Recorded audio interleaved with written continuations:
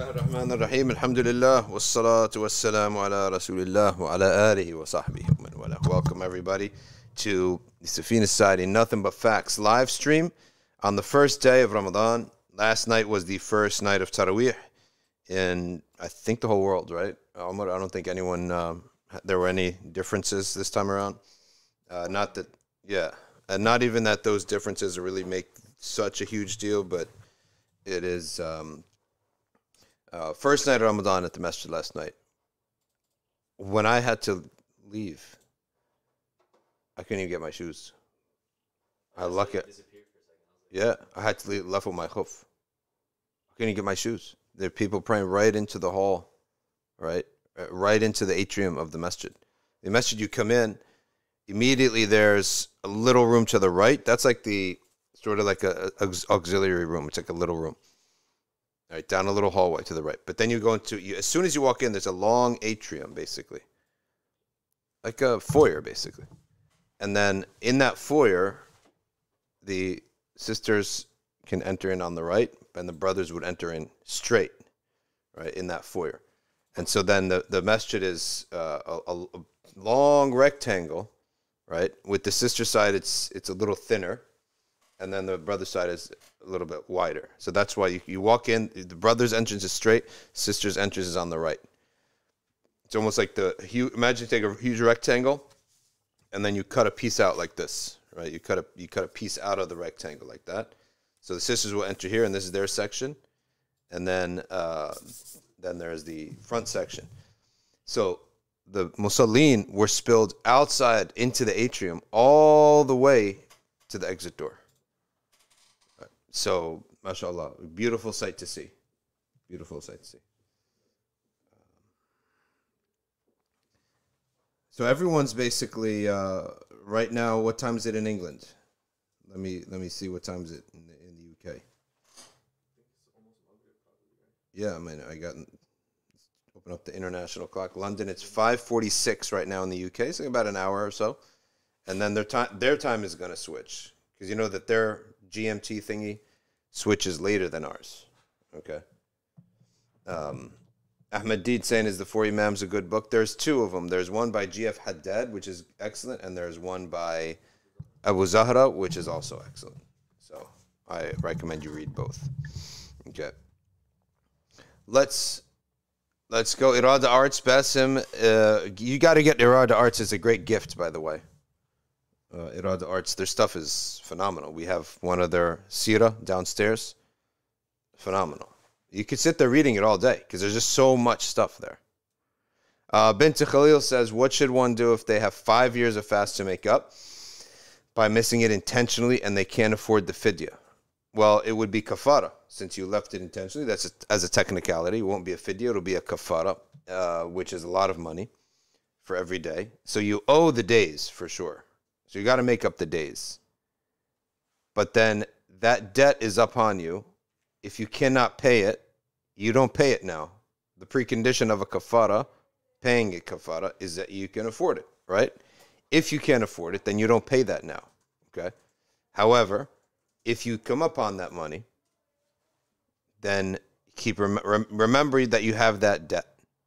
Let's say it'll be feeding 60 poor Muslims per day. $600 per day. Let's get the calculator.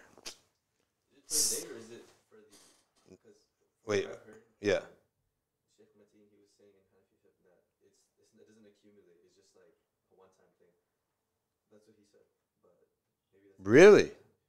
The whole month of Ramadan? So, whether you miss 1 or 20 is the same? How? So it's like if you miss 1, it's 60. But it doesn't add up, so it's just like if you have that debt, it's still 1. It doesn't accumulate. You're kidding. So the one who who offends the month 20 times, and the one who offends the month 1 time.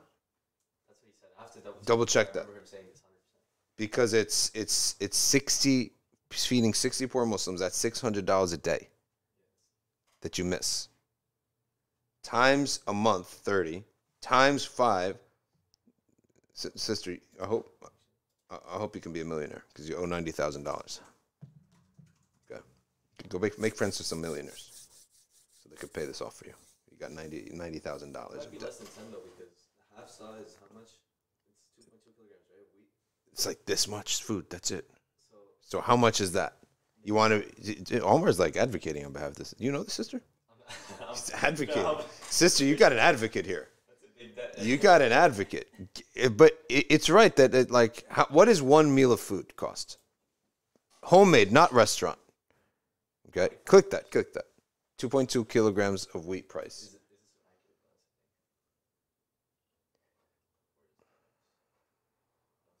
Sister, you guys protecting your rights already.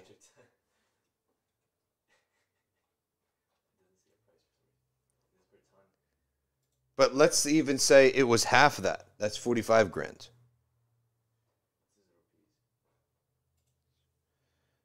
And by the way, if you can pay it, you can pay it in another country, right? Because this is an exorbitant amount of money, right? Actually, I mean, technically, when you grow up, you realize 90 grand is not even that much money, right? But when you're young, you're like, wow, 90,000. No, yeah. So how much is that amount of money in like rupees or now Bint Khalil just saying, I'm not asking for myself. All right, sorry, but make sure she doesn't get herself accused here. It's not her. Okay, but I'm sure she gets that. She might be like a leader in her community. She gets that question all the time. It's crazy that people didn't fast, right? Now, tell me something. Did you find any currency? Like, what is this much food in India cost? I know Pakistan is really bad right now. It could be $1. Inflation is crazy right now. So It could be $1, right? This much food could be $1 in some country. I think the best bet is actually to put money into traveling overseas. Yeah. Doing it over there because you're gonna save a lot of money. Oh, you can just call. You could call. Hey, Or you can do that too. how much? You call. How much is this much food? Right, 2 handfuls of food. They tell you can get 2 handfuls of food for 60 cents, for 50 cents. So we took you from $10 to 50 cents, right? And that's where something that's permitted for you to do. Bin Sulaiman is like, subhanAllah.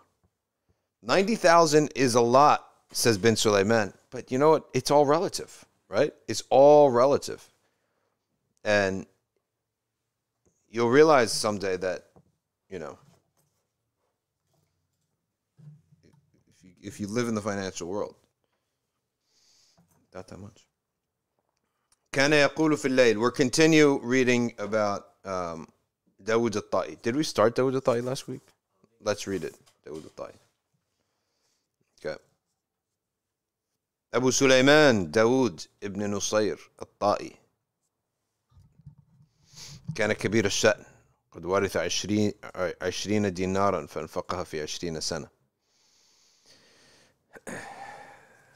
He is a big person in the qawm. Okay.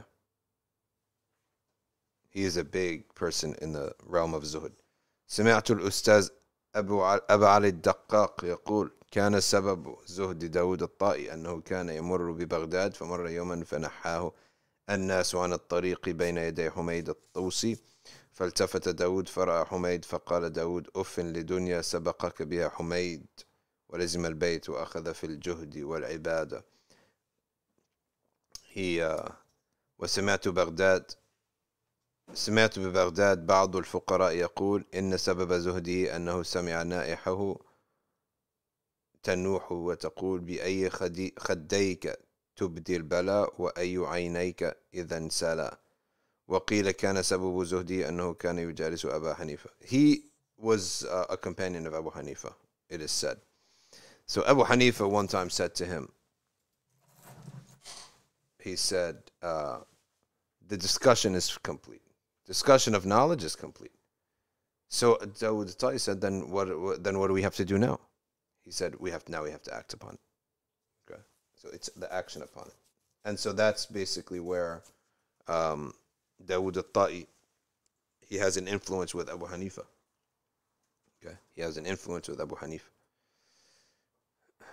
وقيل حجم جنيد الحجام داود الطائي فأعطاه دينارا فقيل له هذا إسراف فقال لا عبادة لمن لا مروءة له. Okay. it looks here that Junayd as-Sadiq did hijama, okay, with a man. No. Junayd al-Hajjam. Okay, it had nothing to do with Junayd as-Sadiq. Junayd al-Hajjam. Dawud al-Ta'i did hijama, okay, and gave the man a dinar, a gold coin. The dinar is gold, the dirham is silver. Dinar with dirham. Okay. فقيل له هذا إسراف. He said, this is excessive. A gold coin for one hijama? And then Dawud al-Ta'i said, the ibadah is not accepted from someone who has no respectability. Muru'ah. That means you overpay, you help out, you don't be stingy, things like that. وكان يقول في الليل. He used to say at night, إلهي همك عطل علي الهموم الدنيوية. My concern with your affair, meaning like cleaning my heart for Allah subhanahu wa ta'ala, has busied me from the dunya. وحال بيني وبين الرقاد. وقالت داية داود الطائي له أما تشتهي الخبز. Dawud al-Ta'i had a worker basically in the house, a servant. She said, would you like some bread? Don't you want bread? فقال بين مضغ الخبز وشرب الفتيت قراءة 50 آية. Right? Between a bite of bread and then a drink of water, I'm going to recite 50 ayahs. He was a zahid. He didn't want his dunya he didn't want ever to enter himself into forgetfulness of Allah Ta'ala, even eating a loaf of bread, piece of bread. So many people fasting right now. And I just saw somebody receiving someone sick, getting, listen to this, Afghani bread, or Turkish bread, warmed up on a stove, on the flame of the stove. And they took butter. This person's sick, they need the calories. Put butter, pieces of butter on the plate, microwaved the plate, so there's like melted butter on the plate. Then took that charred, right? Like, you know when you heat up bread on the stove, right? And then it's got like, it's hot, but it's naturally charred on the edges. Put that on top of the butter, pushed it in, then a nice tall cup of tea, like with sugar, and served it to them. And they ate it, right? So even a piece of bread, as Dawud al-Ta'i is saying, it could be a luxury, right, for some people. And some of these ethnic breads, like Afghani bread, desi bread with the butter on it, what is it called? Naan. Turkish bread, all these things, like it's a minor thing, but the bread in some of these cultures is like really good bread. I mean, that stuff is really good bread. Could you imagine a naan right now with the butter on it, melting on it, and then someone gives you a serious chai, right?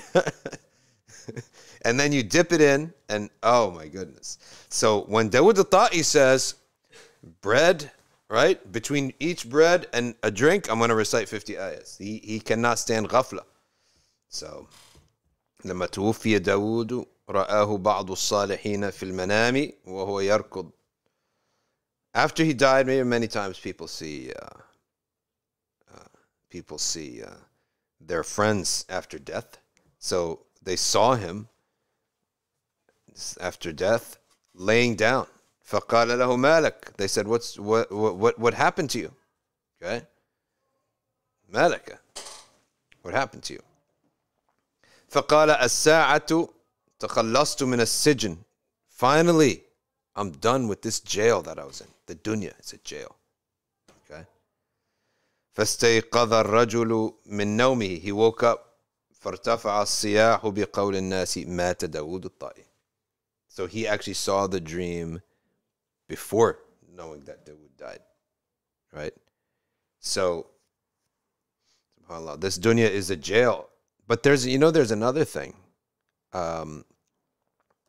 Is that they say that the paradise of the awliya begins in the dunya. You ever hear that? It's because the first step, once a person reaches a nafs al-mutma'inna, is that Allah fulfills the dreams of these people. Meaning He grants them what their soul desires of this dunya. And because they're in a state of ta'ah, what they desire is not like absurd. If you ask someone who's in a state of disobedience of Allah and far from Allah, if you ask him, what would you like of the dunya? He won't stop. But the people of the path of Allah, they have a contentment, and they end up essentially, it's only a few things that will just hit the spot for them, and they're done with the dunya. They've gotten what they wanted from the dunya. And then they now start to climb the spiritual ranks because they're finished. They have what they wanted from the dunya, right?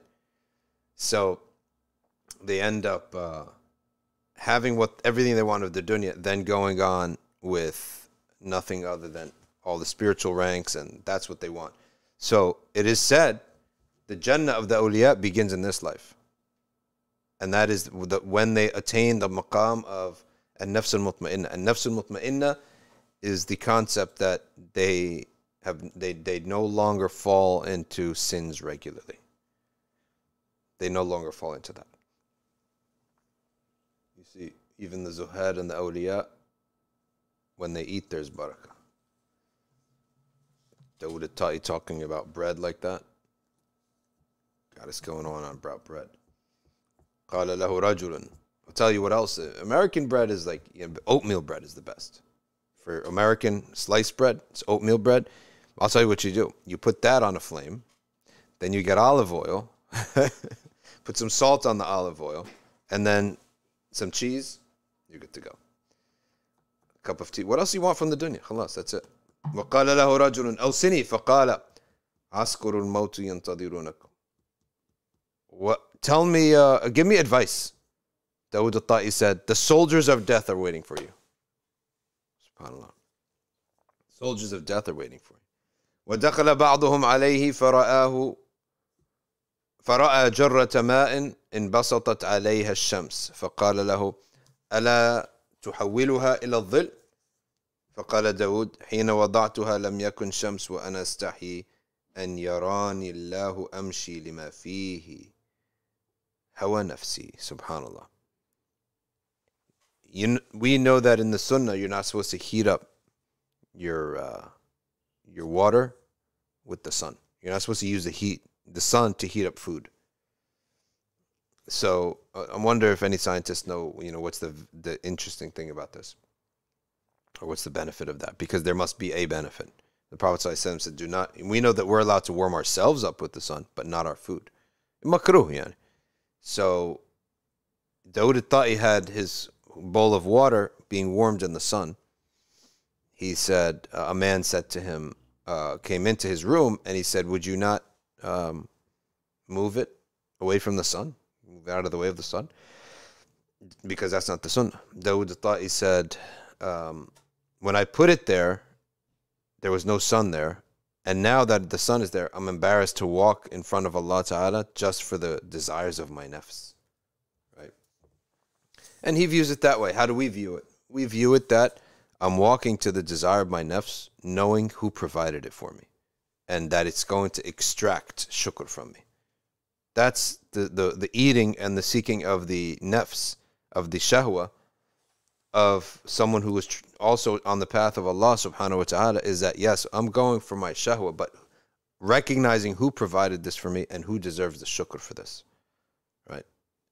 That's and then observing certain akhlaq.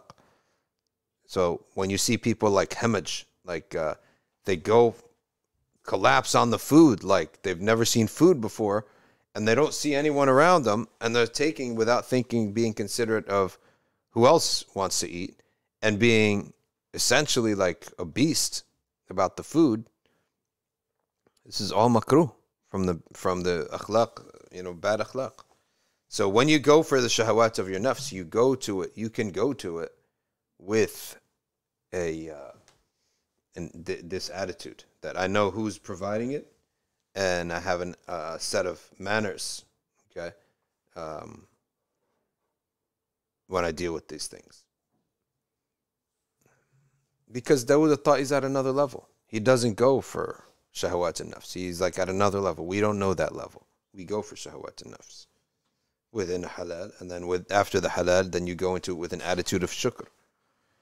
Okay, so a lot of brothers are answering back now, saying that we have here one person saying that the grown-up Hazi is saying leaving food in the sun, it makes it a mosh pit for bacteria. Abdul Hadi says warming food in the sun could make it easier for it to get infected rather than over a flame, which is quick and hotter and it burns off everything bad. Okay. Okay. Gaga Lala is asking, we got Lady Gaga here on the stream, asking where we can get oatmeal bread or Japanese milk bread. I never heard of that. Milk bread? That sounds good. Bread mixed with milk? Mashed up? I think we need to stop the food talks. Yeah, man. Too much, man. وقال أبو الربيع الواسطي قلت لداود الطائي أوصني فقال صم عن الدنيا, fast from the dunya, اجعل فطرك الموت, fast from the dunya, and the iftar time is death. وفر من الناس كفرارك من الأسد. So this was, Dawood al-Tai is a very, very, very heavy zahid, unlike many of the others. Okay. And unlike many of the others, he is a heavy zahid. Next, Abu Bakr al-Tumastani. He's a friend of Ibrahim al-Dabbagh. Okay. And he's from Nishapur, Persia. And this is entry number 54 of Al-Risala al-Qushayriyah. He says, النعمة العظمى هي الخروج من النفس والنفس أعظم حجاب بينك وبين الله. The greatest victory, the greatest blessing is to be released from your ego. And the nafs, or the ego, is the greatest hijab between you and Allah. And nafs. That's why contradicting your nafs, that's what we're doing now. Month of Ramadan, you contradict your nafs. You go against, every day you go against what your nafs wants. You do this once, your nafs comes back stronger. You do it again, your nafs come back stronger. Eventually, your nafs stops coming back stronger. وَقَالَ الطَّرِيقُ وَاضِحٌ. The path to Allah is clear. وَالْكِتَابُ وَالسُّنَّةُ قَائِمَانِ بَيْنَ أَظْهُرِنَا. The book and the sunnah are established here amongst us. وَفَضْلُ الصَّحَابَةِ مَعْلُومٌ. The virtue of the companions is known. لِسَبْقِهِمْ إِلَى الْهِجْرَةِ. Because of their preceding us to the hijrah. فَمَنْ صَحِبَ مِنَّا الْكِتَابَ وَالسُّنَّةِ وَتَغَرَّبَ عَنْ نَفْسِهِ وَالْخَلْقِ. Whoever holds on to the book and the sunnah, contradict your nafs from time to time, regularly contradict your ego, stay away from creation too much, don't mingle too much with the creation, وَهَاجَرَ بِقَلْبِهِ إِلَى اللَّهِ. Make hijrah, okay, with your heart to Allah subhanahu wa ta'ala. فَهُوَ الصَّادِقُ الْمُصِيبُ. He is the one who is sincere and he is accurate. Because you can be sincere, but you're digging in an empty, barren land. You're not going to find anything. Very sincere in Christianity, very sincere in some other deen. You're not going to get anything out of this. But here he says, you're sadiq and you're musib. And how many people are musib? They're correct. They have the deen. They have everything here. Okay? They have everything in Islam. They have it all. They're in the right aqidah. They're in the right fiqh. But they put no effort. No sidq. Sidq is effort. Ikhlas is purity. But sidq is the effort. Right? And that's what we have a lot of. A lot of Muslims like, aqidah is right. Ibadah is good. He's salih.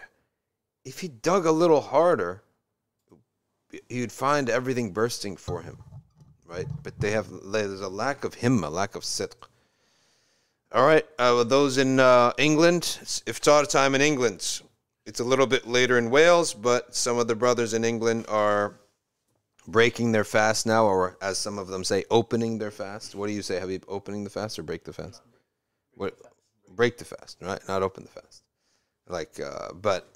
So Allah Ta'ala accepts from you And don't forget us in your dua while you're doing this.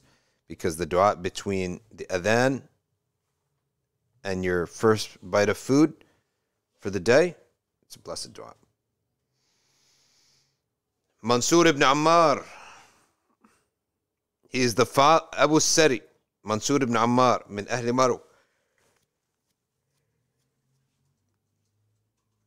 He was from the Persians.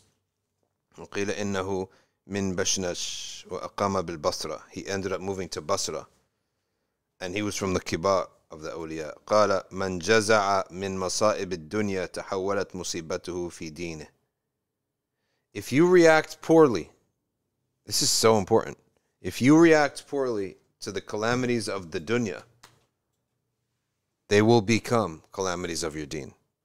Because when you get a calamity of the dunya and you lose your faith, you have no iman, okay? And you react to that calamity with sins, your dunya will suffer from that. I mean, your deen will suffer next. Your deen will suffer. You will have a crisis of iman. And many people have that. And really what the calamity showed is that there wasn't much iman in the first place. That's all it is. It's like when you break dough and you see let's say a pie, and there's like let's say some fruit under the pie. You don't say the bread has become pie. No, there was fruit there from the beginning. Likewise, when you break in a calamity, you have a calamity and it breaks, and what comes out of it is disbelief and no belief in Allah. That's what was always there, right? That's what was always there. So the calamity just breaks. It cracks the outer illusions and it shows us the reality. Okay? How do you deal with long-term calamities? Long-term sabr. I've seen people go through calamities that are 20 years old. For 20 years. That doesn't mean they're suffering every second of the day, but it's affected them for 20 years. And they're out of it. And they're just like, sometimes they're like, I don't even know how I did it, right? I do not know how I did it. So it's just a long-term persistence of sabr. And try to find a way where there's a little bit of uns in it. Try to find some intimacy in the calamity, right? Because what else can you do? Just have to look at it positively, okay? Who's talking here? What's going on here? Ramadan Mubarak. No, but are you also on Discord by the same name? Yes. No, I don't play Discord. No, they're talking to each other. Oh, they're talking to each other. Okay. What's the hikmah of going through a calamity if your response would be bad? Because the calamity is going to keep coming. And you're going to change the way you respond.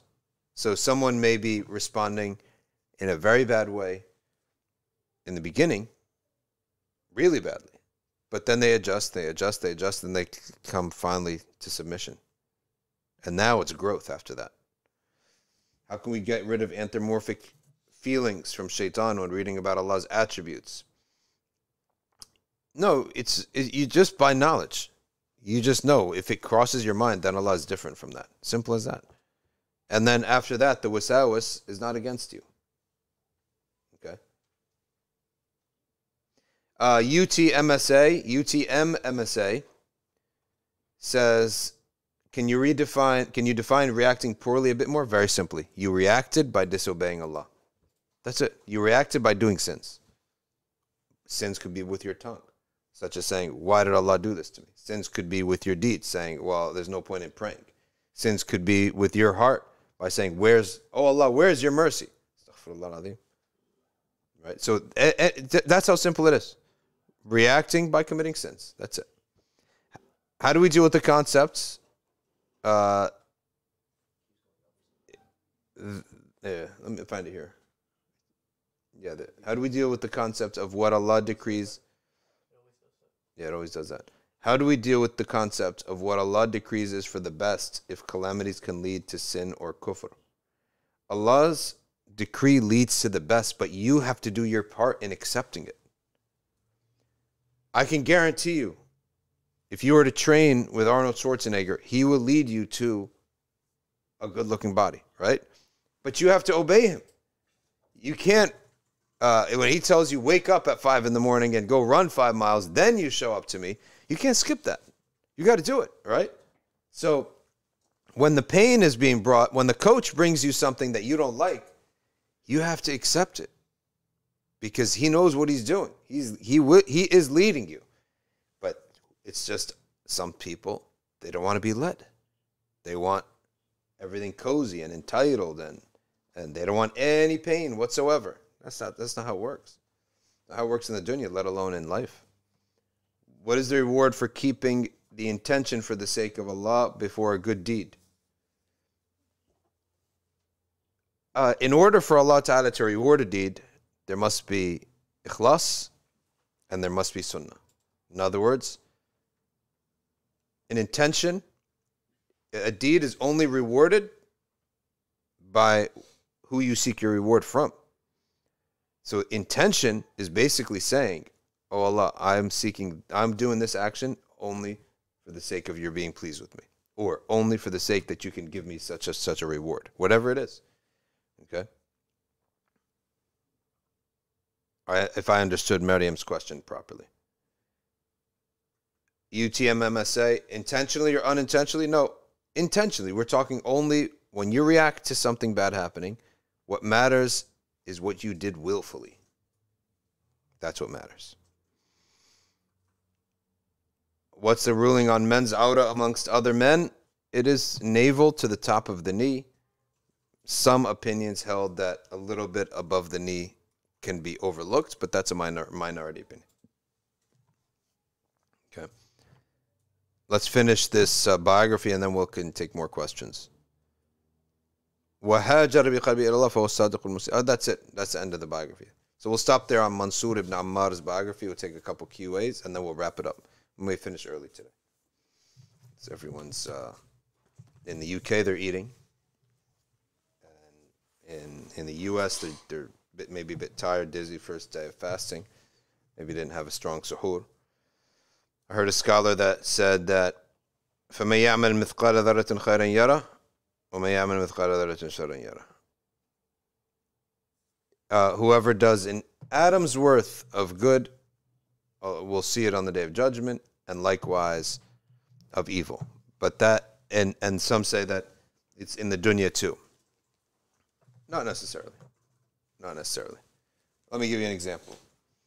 If a man goes into battle in jihad and he kills 1,000 of the enemy, okay, then he gets killed. He didn't live to see the good deeds that he did, right? He didn't live to see the victory. So that's the proof that you don't always see it in the dunya. We are trying to have 3 special lectures for our Muslim community on campus. What campus is this, by the way?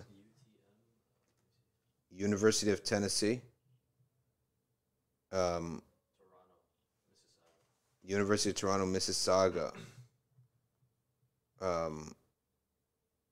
Who are some speakers that you would recommend to reach out to? Rami Nasur, Yasir Fahmi, Yahya Rodas.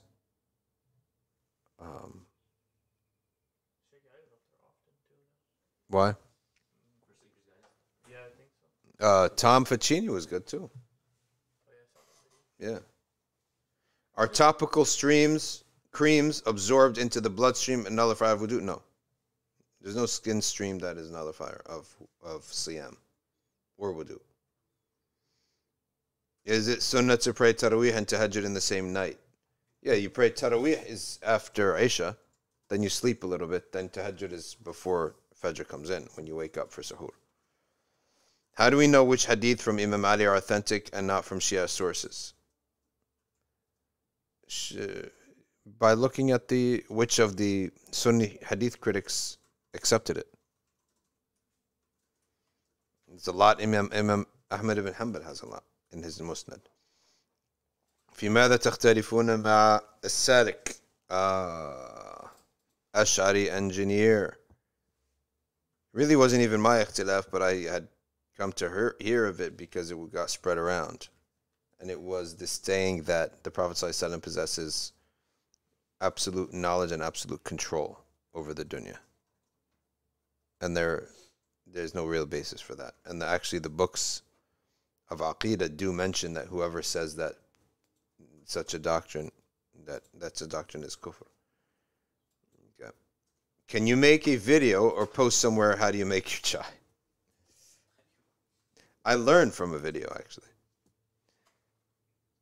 Any advice on ignoring intrusive thoughts and images? Barakallahu feek. Yes, recite a lot of Quran, and the nur of the Quran, okay, will push it out.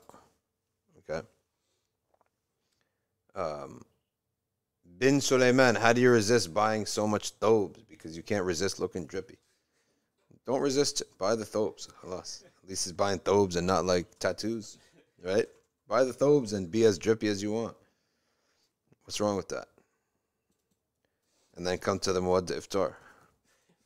Habib, you going to Mawadda iftar? You guys know what Mawadda iftar is? nbic.org/Mawadda. So you can get married. Mawadda. Can Monday's topic for the stream be a day in the life of Dawah? Maybe. Why not? We'll do it one of these days. What is the women's Awrah exactly?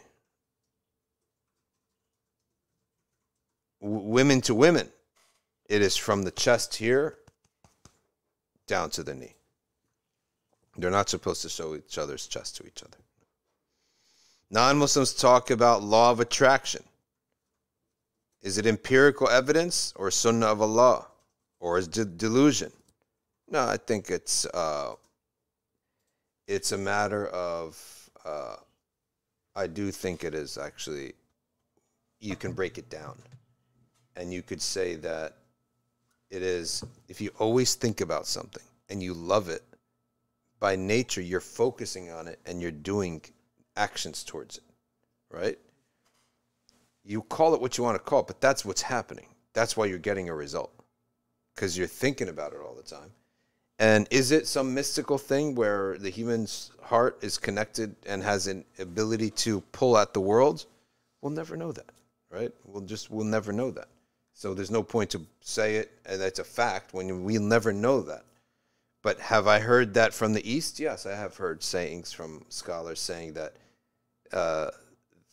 and they're not saying it as a fact. They're saying it as an observation that they think may be the case, is that human desire, when a human desires something so much, it impacts the world around them, and things start to change so that it could happen. But what I do believe in is focus, dua to Allah subhanahu wa ta'ala, because these law of attraction thing is living in a universe that Allah doesn't exist. I don't want to live in such a universe. These things you cannot do. There are things you can't do, and you need Allah to do them for you, right? And law of attraction makes you the doer. We say, no, I'm going to do what I can do, and my heart is linked to asking Allah for this matter, and it is Allah who's going to do it. I'm not going to do it. I'm not going to bother myself. I'm not going to exhaust myself trying to do something impossible. Allah has power. I don't have power. All I can do is ask the king. You ask the king one time, you don't have to think about it again. But these law of attractions, they sit there meditating all day, right? And all we do, we go to Tahajjud non-stop. Never miss a Tahajjud. Dua in sujood. Dua before salam of salah. Dua after the salam of salah. Dua before iftar. If Allah hears one of these da'wat, you're good to go. Umrah. All these things. Sadaqah. Dua of others for you. Don't forget that. Help others so that Allah hears their prayer. So you're putting it in the hands of the king. How could I have a world when I have a king and listen to people who live in a world who don't have that king? Right? You guys are exhausting yourself. We get the king to do it. Wallahi, we're pampered and spoiled. Muslim is pampered and spoiled. Right? I get the king who's going to do it. I'm going to do my part. I'm going to do my part. And Allah loves al-mulihin. A man said, hypothetically, if you were to make a dua and Allah was to inform you that he has answered it, meaning he will give it to you. I will give it to you. What do I do? He said, number one is you would fully believe in Allah. So, but what he's saying, Allah doesn't forget, he doesn't make mistakes, and he doesn't trick you. Okay? So accept it. Believe it. 100% Allah will give it to me. Number two, well, what do I do now? He said, you keep asking for it. Because Allah loves the one who keeps asking. Keep asking for it. All right? Keep asking for it. Have sabr. Keep doing whatever it would take to be needed for this thing to happen. Keep working at it. That's what you would do. I think this is Lana Ahmed says, would you be willing to do an online online spiritual talk for an Islamic organization in Toronto, Canada on April 16th? What is April 16th? What day of the week is it? What day is April 16th? Sunday. We have class Sunday. That's the problem. Find another time. Yafa. Some folks make their intention when praying Dhuhr, 4 sunnah, 4 fard, 4 sunnah, instead of 4 sunnah, 4 nafil, 4 fard. It doesn't matter whether you intend it as sunnah or nafil, it's the same. It's the same. Bin Sulaiman. Speaking of Mawadda, what are the parameters of spitting halal game? What? No. English of the past decade is what we can grasp. This brother wants to spit halal game. Nah. No. Was that the first thing you said after my salami? Oh, yeah. That's when Mawadda was doing the food campaign and making sandwiches for the poor. Right? Oh my goodness! Put up the slash Riz. He said slash. What is Riz? Game, fine. I understood that. The Lee Riz. What is Riz all about? Omar knows all these in things. the youth camp, or like in the youth nights, they're always saying Riz. Riz what? Residual? So they started telling. What is Riz? They're like, it's like your game to. But what's the origin of the word? I know what though? Riz is, but I don't know where it came from. Yeah, See, I can understand a slang if I know the origin, and it's just easier to say it that way. There's no origin. Some rapper said Like- it, and like now I it's think like that's what it is. the youth are using it. How did Double cap Riz. come to mean lying? Cap me like you're covering the truth with a cap? That could be it. Who knows? In there. That's the thing with the slang that comes out of thin air, you can't keep up with, right? Cap is kind of in the past though now. Like Yeah, that's. I haven't heard cap in a long Cap time. is done? Okay. How's something a fad done from 6th grade to 8th grade, right? Someone said Riz is short for charisma. Charisma. That makes sense. That Oh, makes sense. now I got That it. makes sense. Okay. No, we don't play those kinds of games when you try to get married, Yeah. right? If you're trying to get married, just go. Allah says in the Quran, go through the door straight. Don't go watching these videos, how to get a woman, all right? How to get charisma unlocked, Alpha male. how to do this, all right? What to say to a woman to make her feel that you're superior. We don't play these games, right? And if a woman needs you to play these games, she's not the one. She's not good, to be honest with you. Allah says, enter the door from the front, right? Which means if you're interested in somebody, right? Just say it. Find someone to say it to the wali, right? And then if a woman needs you to be some kind of person that you're not, and you have to play all these charisma on demand games and stuff like that, it's nonsense, right? She's not good. I'm telling you right away. You go, you're a Muslim guy. You need a sister who accepts someone who is muttaqi, all right, clean, got a future ahead of him, can lead a family, humble, but you're going to get someone who's not going to like you just because, for example, you don't have this stuff that he's talking about. Forget it. She's a materialist, right? And likewise goes for the guys, because if a guy comes and he's like, oh, well, I'm going to look at what kind of, I don't know what guys would look at when it comes to like, so men have to have a game, right? In the world of just, like clubs and stuff, guys have to have like, they're assessed by how they come in, how they look, strategy. What is it? We don't do any of this stuff. We're not doing this stuff, right?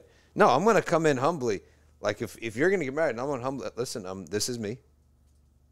And I will put the bar low. I'm a very humble guy. We're gonna live a very simple life. We're gonna live by God's rules, but we're gonna be happy. That's it. Done with, right? She doesn't accept that. She wants some kind of game and some kind of a Lamborghini and some kind of whatever it is, right? Then that's not for you. It's not for us. It's not our style of doing things. And I wouldn't want that person hanging out with our circle, right? Guy or girl, or whatever the guy. Now, what would guys look at? They're going to obviously look at simply nothing other than the body, right? The just pure materialism and flesh. You want those guys around either, right? No. Yeah, beauty is not important. It's essential. Attraction is essential, right? Beauty is one of the greatest creation of Allah subhanahu wa ta'ala, right? Is ikhlas and niyya a condition in order to be rewarded? Yes. Ikhlas and niyya, it is, yes. It is. But could there possibly be Allah Ta'ala rewarding an action where you didn't act without an intention? Yes, that's possible. For example, Imam al-Ghazali one time said that he was about to put his pen in the ink pot, and he found a fly sitting on top of the ink. It crossed his mind, just push the fly in the ink, push it in, so I can get the ink, right? It's his haqq. The fly is on his ink pot. He could kill it if he wants to. He said, okay, I'll just delay for a second so that the fly could leave, right? So the fly left. He saved its life, right? By not doing what he could have done. He never made an intention for that. He didn't say, okay, I hereby pronounce my intent to not kill this fly. No. But the mu'min who is usually doing good deeds, and they do good deeds, and something just come from his heart, right? He didn't do it for any worldly reason that could be rewarded in dunya and akhirah. Just naturally came from his heart. That's sometimes one of the best deeds because you never think twice about it. Okay? And this is what happens when, like, your heart is so polished. It's just like naturally everything is good. His heart is just polished. Naturally, all his reactions, all his thoughts are good. Okay? What is the halal game for the wali? Praying next to her Baba. Who Bin Sulaiman is now like the next Wali of Shadli, right? Yes, if I'm receiving a suitor, I expect, if you're interested, I expect you to be different around me. If you're interested in my daughter, right?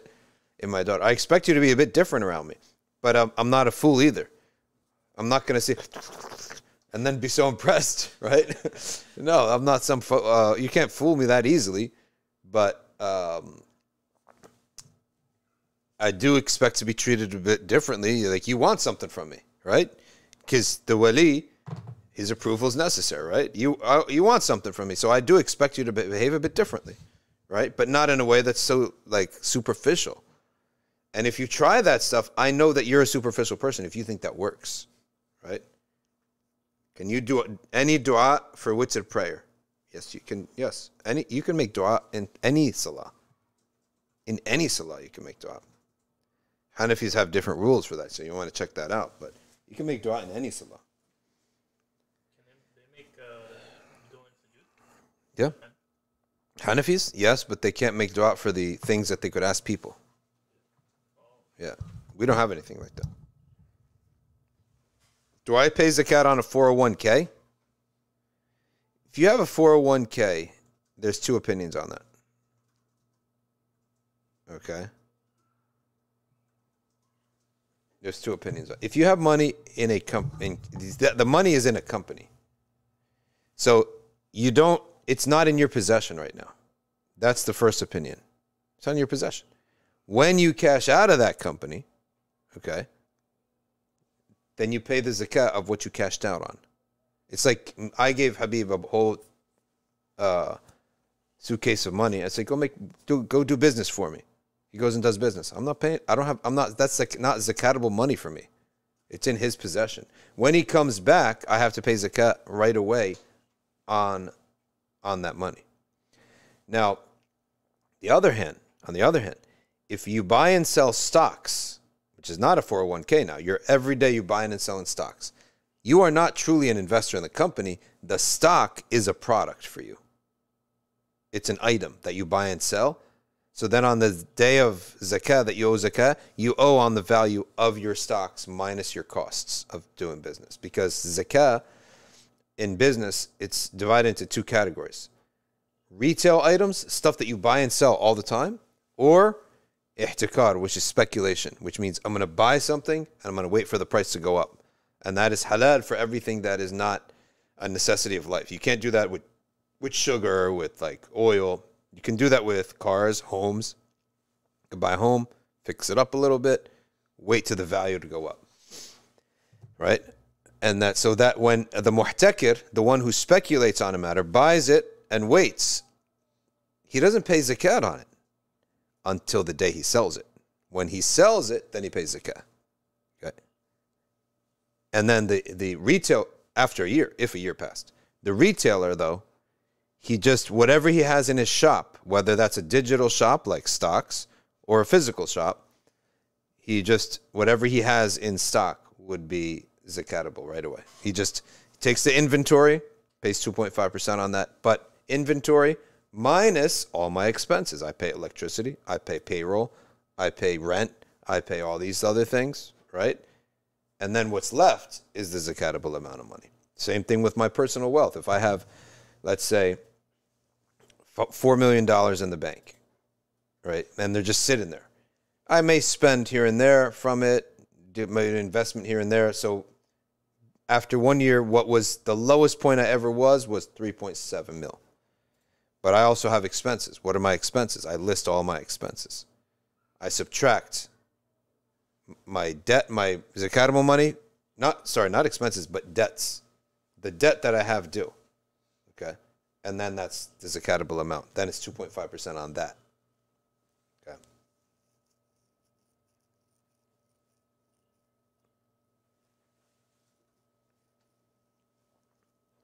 The hardest thing about calamity that shatters you is literally that it shatters the heart and leaves one numb. Though one may still believe, one feels shaken. How do I recover that? That requires spirituality to recover. That requires dhikr to recover. When you're shattered like that, you need a lot of recitation of Quran and Salah on the Prophet ﷺ. You need medicine. You really need medicine. Your heart needs medicine. That's what you need. Your heart needs medicine, and that medicine is heavy dosages of Salah on the Prophet ﷺ. Heavy dosages. Let me tell you something. How many people have seen the Godfather trilogy? Okay. Maybe your age, maybe not. But in my age, there's not a person in my generation that hasn't seen the Godfather trilogy. It's just like part of the culture. You've seen the Godfather trilogy. All right, how about the Batman trilogy? Right? Most people saw it. Okay. These days, kids watch like Captain America and the Avengers and all that stuff, right? How many hours is that? 2 hours a movie? 1 hour and a half a movie? Probably 2 hours. And then you watch... It was like almost 4 hours. Yeah. 4 hours. Did people watch that over a week or over a day? In one day? One sitting. We're able to do stuff. We have the time and the ability to watch Endgame for 4 hours, 2.5 hours, 3 hours, whatever it is. When we say intensive dhikr, we mean intensive dhikr, and you will find the cure. Guaranteed. Guaranteed. I think it's a mindset thing because, like, if you're watching a movie, it's like, oh, that's like relaxing. And, yeah. But like, I think when people think of like doing intensive dhikr, they're thinking of it as like, oh, it's hard work.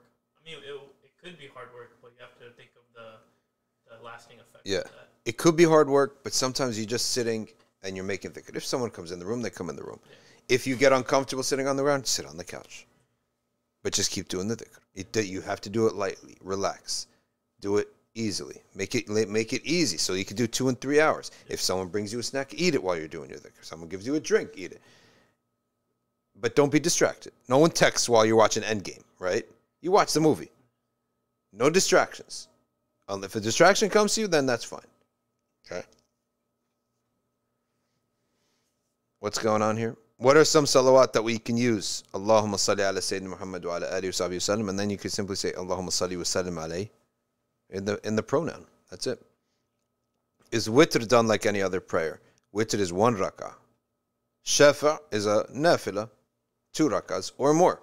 And then witr is 1 rak'ah.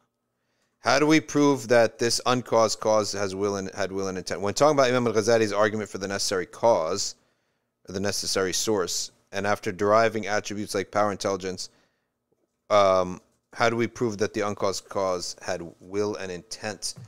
Irada is determined by variety.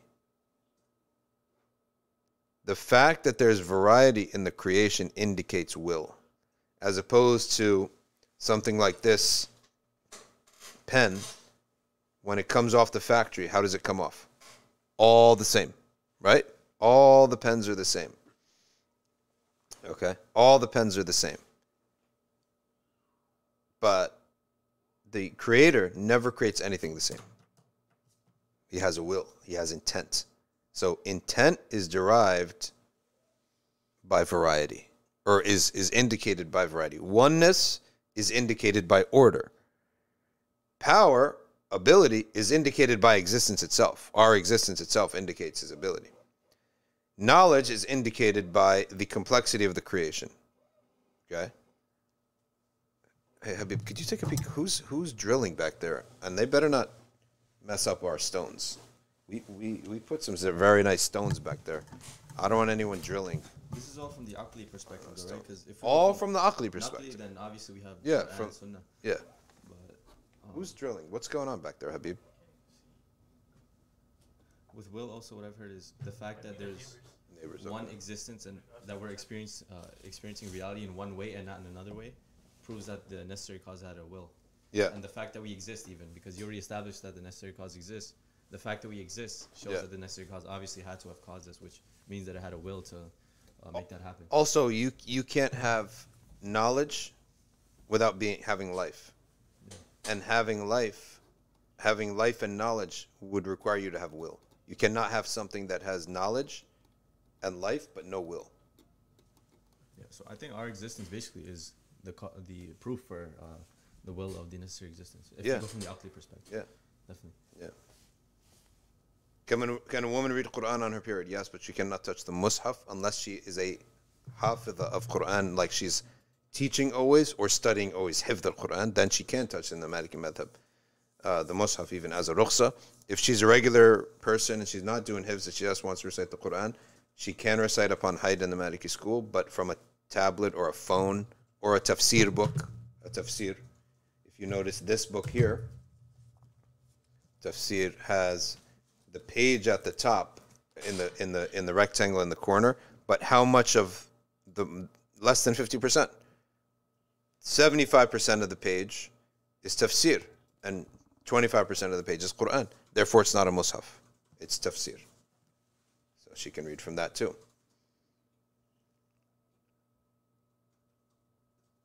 The monkey on the typewriter does not have knowledge. That's the difference. The saying that it could be a monkey on a typewriter and it just happens to be chance is it does not have knowledge, right? And the creator has knowledge. Like, just look around. Look at the human body. It's amazing knowledge. We exhale CO2. What do trees release? What do trees inhale? CO2. We inhale oxygen. What do trees release? Oxygen. Trees exhale and we inhale the same thing. We exhale and trees inhale the same thing. I mean, this is perfect. This is perfect. So this is knowledge. A monkey on a keyboard type of thing where random chance would result in so many failures before you ever get to a success. And we don't see that, right? Where is, like, the failure? Like, where is it that everything is out of whack? Okay, next question. How can a dependent item possess a quality that the independent existence is void of? That's correct too. As long as it's a positive quality. because we say that we cannot possess. If a human being possesses any positive quality, the Creator has that quality. But we can possess a negative quality. The Creator does not have that. That's also part of the perfection of the Creator. All of our negative qualities are the absence of perfection, right? So the fact that we have to eat is an absence of strength. The fact that we, are stingy is the absence of generosity. So, can you talk about witr? I don't understand how to pray witr. Okay, witr is like this. At the end of the day, when you're finished your salah and you're about to go to sleep, you pray 2 rakahs. That's called shaf. You salam out. Then you pray 1 rakah. And that's called witr. That's it. 1 rakah with tashahhud. That's it. That's how you pray witr. You have to be on wudu to read Quran from a Mushaf. The wudu is necessary for holding the Mushaf, not the recitation. You can recite from memory without wudu. Not janaba, but without wudu. You can recite from a tablet without wudu. You can recite from a phone without wudu. You cannot hold the Quran. It's the holding that requires wudu. Do we need wudu to recite from Quran with English translation on the page?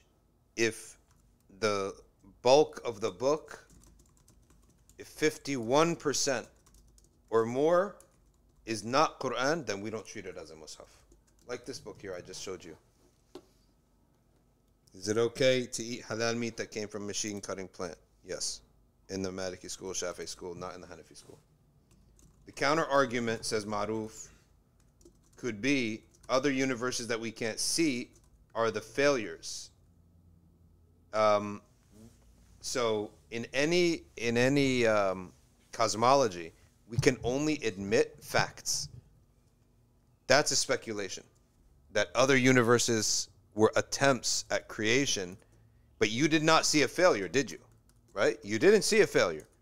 You're assuming that. So we can't assume in a cosmology. In a cosmology, we can only deal with the facts in front of us. A reality right here. Okay? So you need to give me an evidence. You can't say in a case, for example. It's like a case. You can't say, well, maybe someone came in. You ever see this Malaysian flight? All the theories on the Malaysian flight? Yeah. Well, maybe a Russian, it's fathomable. Yeah, it's fathomable that a Russian went in, redirected the plane from downstairs, took the oxygen down, and then flew it wherever he flew it. Yeah, it's fathomable, but it's not evidence. It is not evidence. Okay? It's not evidence. So that's when people say that, you can think that all you want, but you cannot admit that into a cosmology, a cosmological argument. You cannot admit your speculation into a cosmological argument. Go imagine trying to sue Malaysia or sue Russia, okay, for the death of your loved one based on the fathomability. Yes, it's fathomable, rationally fathomable, possible that a Russian, but do you have any evidence for it? No. So it's hearsay. It's nothing. Not even hearsay. Less than that. In the last rak'ah, do I do Tahiyya and Salah Ibrahimiyya? Yes. For witr, yes. I have a question about witr. Mm-hmm. So in NBF, how they pray like the Hanafi. They do the Hanafi with the three. So is it better to pray with the Jama'at and pray the witr, or should you leave and then pray your own witr? If a Hanafi Jama'ah is praying 3 rak'ahs in a row, I haven't been in that situation in a long time. What would you recommend? No. You don't need to pray Jama'ah with the Nafil. No. You need to pray the Jama'ah if it's a fard. No. Yeah. You can study all this at arcview.org. We teach fiqh. A lot of fiqh is being taught. A lot of fiqh. arcview.org. Okay. What about the flip side? Like Hanafis following Shafi'i or Maliki and Shaf, for example, like where it's 1 rak'ah witr. I don't know if a Hanafi is allowed to pray 1 rak'ah witr. Does it count for him? I don't know. It should. I don't see why not. Because it's less, right? Everyone agrees on that. They just disagree on the three altogether. The one taslim, right? Huh? They disagree on one taslim or two. Is that what the disagreement is? Like Yeah, just one correct. or Yep. BMW says, another zakat question. Do I pay zakat on a piece of land? No, you do not. There's no zakat on land. No, there is no. If you're doing this with the intent of developing the land and selling it, you only pay zakah the moment you sell it. Okay. How can I become extremely wealthy and have the doors of the dunya open up for me? Says Jimmy Jetson. You want to become wealthy? Be careful what you wish for. Yeah, you might not be able to handle that wealth. Wealth is harder to handle than poverty. Okay.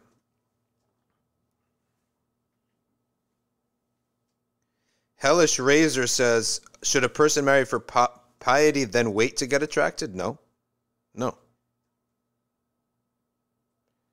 You should not marry someone that you're not attracted to because you will oppress them. And you will have a fitna because you will attract it to other people. If you're not attracted to the person, okay, don't oppress them and marry them and oppress yourself. No. Don't do that. In fact, Imam Ahmad said, look at those who you're attracted to and then pick the one with the best deen. That's what Imam Ahmad said. You need to be attracted to your spouse, or else you're not going to be happy, and then she's not going to be happy. Vice versa.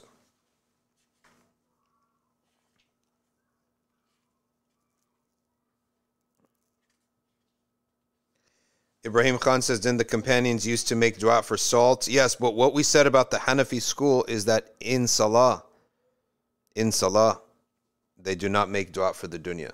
In Salah. And by the way, ask a Hanafi because they say, min kalam nas, right? Which means that in Salah, they do not make dua for something that they could have asked another person for. Outside the Salah, they can make that dua. And Allah knows best. Just ask the Hanafis.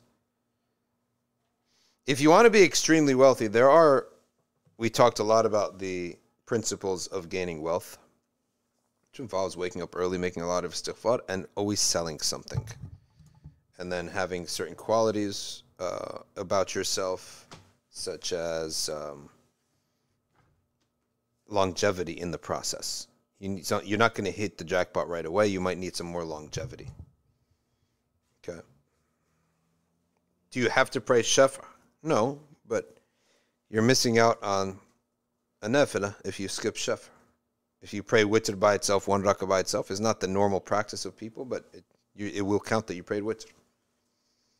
What does one do when a spouse had withheld intimacy over a year? A spouse withheld intimacy? That's divorce level stuff.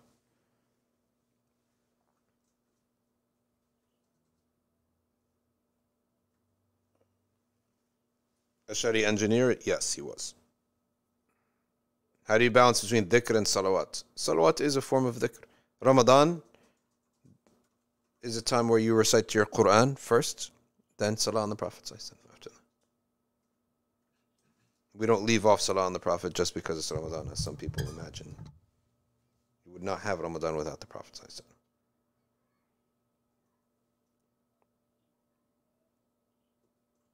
Melbourne, Zilda Zin, why is the time, it's been a month, why is the time 1 hour earlier? Because our time changed here in the United States. We had a time change. So that's why there's more time lag between us.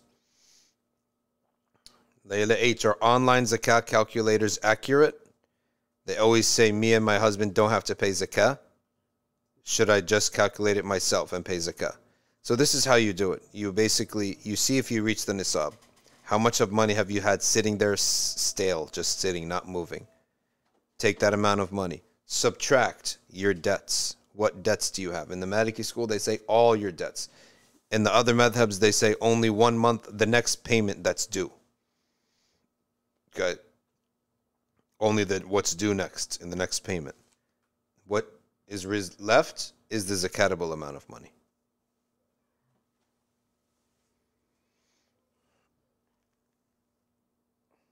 Lily Rose says there is an element of hierarchy, the learned and inheritors of the Prophet ﷺ being at the top.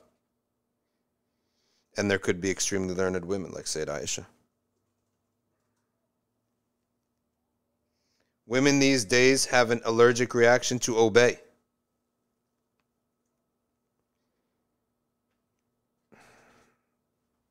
I think that there's cultures. I've seen cultures where, like the Egyptian culture, the man is, I could be wrong, but from what I've seen, they tend not to be bossy. Like the men tend not to be bossy. They seem like they're sharing in life. In the Shami culture, the man's a boss.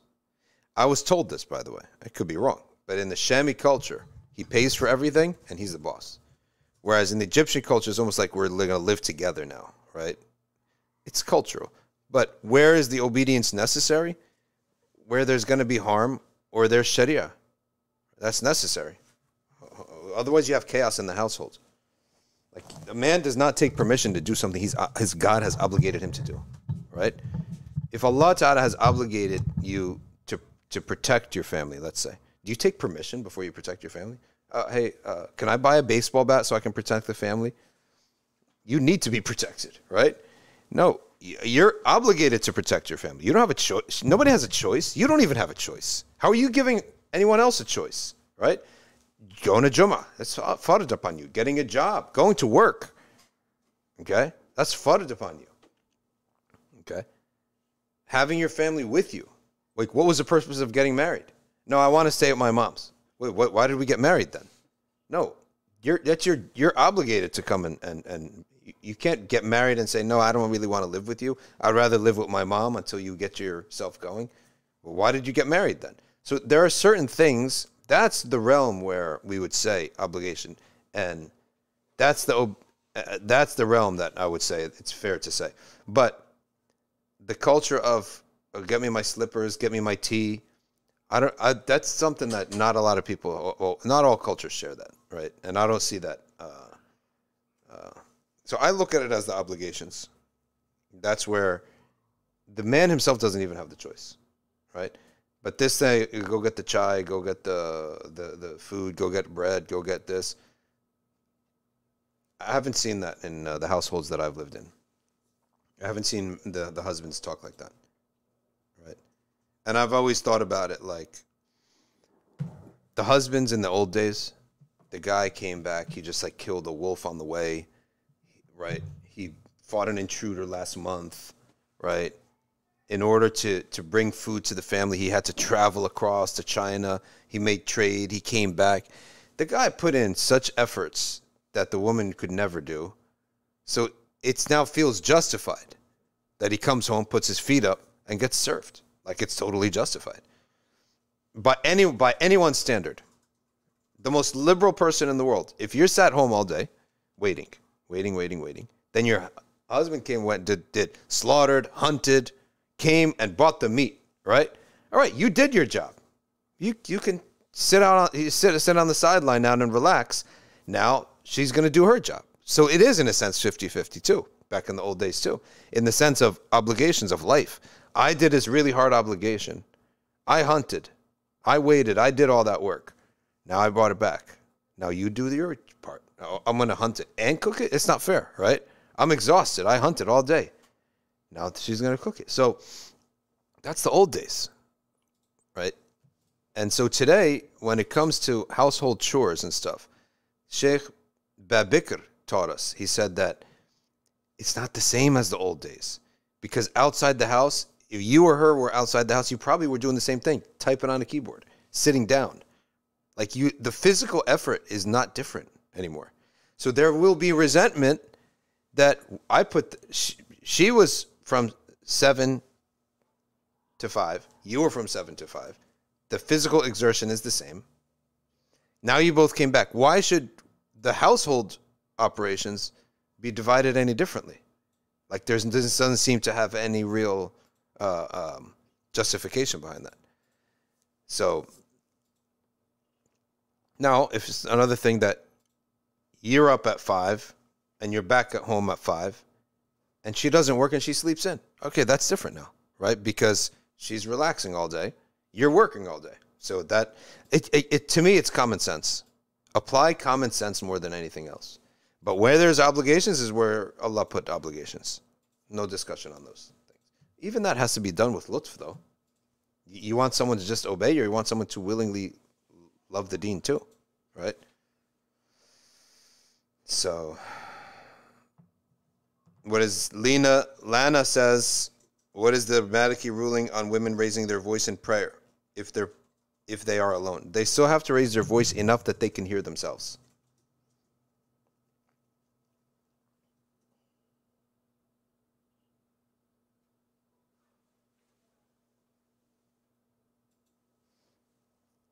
Can we follow the reading of the Quran from a video qari? No, not in salah. You cannot follow an imam who's virtual in salah. Paying fidya for 5 fasts of the previous year. Can you feed 5 people on one day or one person on 5 separate days? No, it's 5 separate people that you have to give the fidya to. No, sorry. The fidya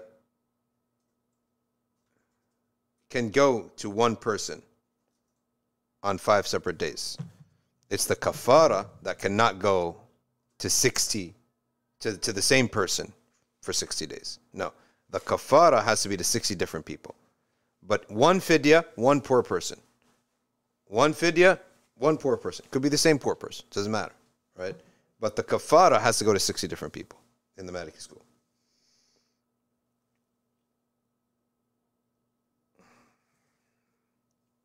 It's Dhuhr time in Australia, apparently.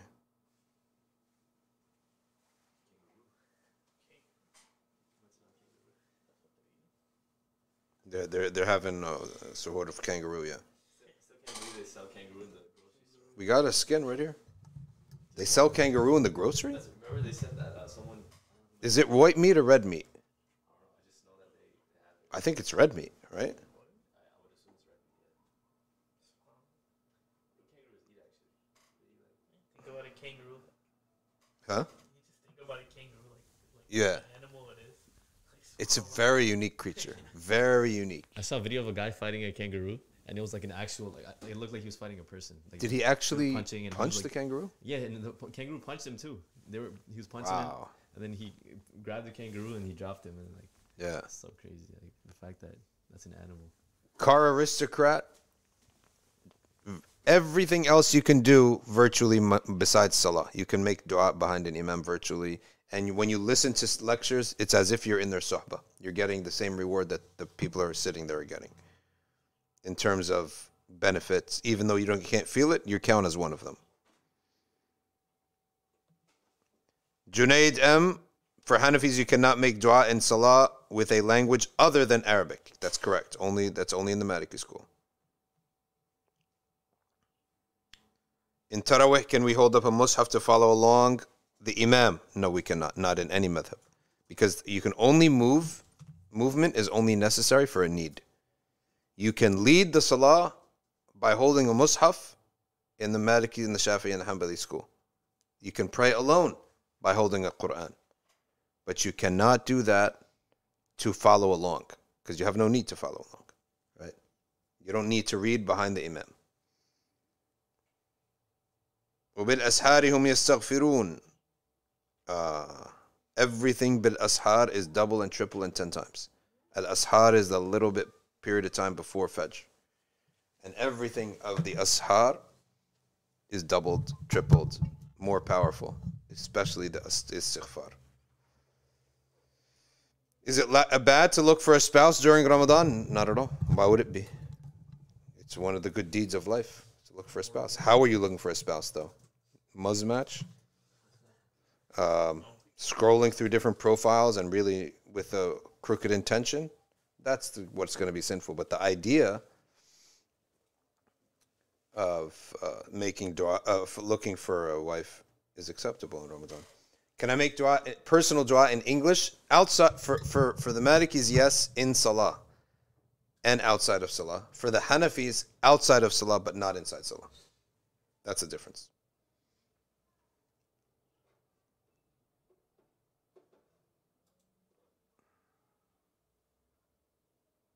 How do you manage making dua when breaking the fast when surrounded by people in the masjid? You just have to ignore them. Go in the corner. Go somewhere else. Ignore them. Go to a separate room. Shut your eyes so you can't make eye contact with people. Should someone pray witr if they have salah to make up? Yes. You still pray witr.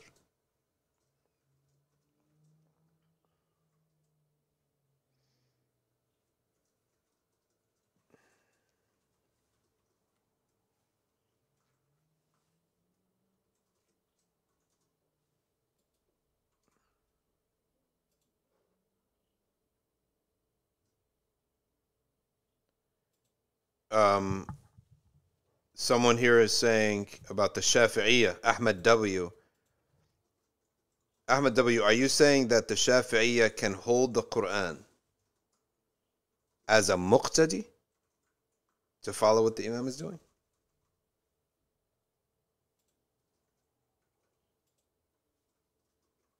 Interesting.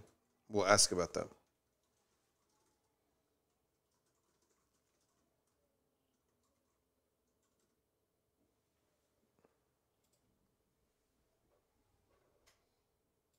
All right, ladies and gentlemen, we got to stop here. Last question. What is your opinion on a husband who doesn't like getting his wife a gift on Eid? She doesn't have high expectations and doesn't care, but once in a while would like something small from his heart. Make dua for that sister. She's got a stingy husband. You want to destroy love in a relationship? Be stingy. Terrible. Do not be stingy as a husband. Stinginess, is the Prophet ﷺ said, the one characteristic that washes away all of your flaws is generosity. And the one characteristic that will wipe away all of your good deeds is stinginess. Why be stingy? He thinks it's a bid'ah? No. Who said that? So, did not the Prophet ﷺ say, Tahadu tahabu? Yeah, it's a bid'ah if you think it's like a sunnah or something, but that belief is not there. It's not a sunnah. The Prophet ﷺ said, Tahadu tahabu. Give gifts to people, you will come to love each other. So, should we do it on every day except Eid? So, is it okay to do that in the middle of Ramadan? Yes. In the middle of Shawwal? Yes. But on Eid, you won't. It doesn't have to be like establishing a sunnah. You're not establishing a sunnah, but around that time, something, yani. Stinginess is just not good. Omar, is stinginess, think of that Y should be an I. That's what I did at first, bro. Yeah, stingy by itself is with a Y.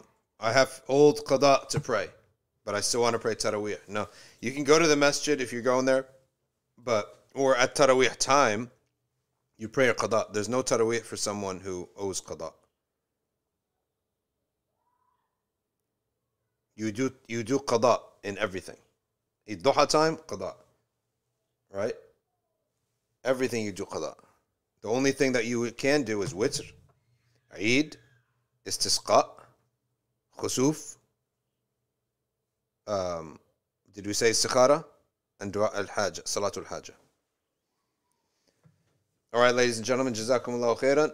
We'll see you Monday. Subhanakallahumma wa bihamdik nashhadu an la ilaha illa anta nastaghfiruka wa natubu ilayk wal 'asr innal insana lafi khusr illa alladhina amanu wa 'amilus salihat wa tawasaw bil haqq wa tawasaw bis sabr. We ask Allah subhanahu wa ta'ala to accept from us our siyam this month of Ramadan, to give us consistency, to give us strength, to answer our dua, and to inspire us to what is the best guidance for us. Jazakumullahu khairan. Wassalamu alaikum wa rahmatullahi wa barakatuh.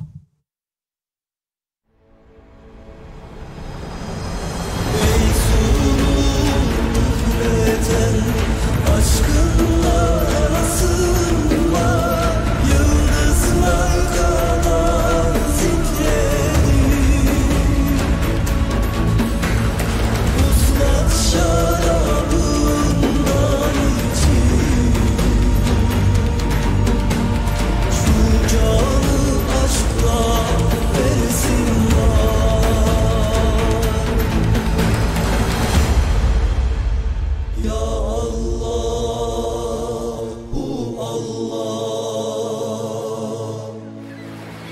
قلب شفا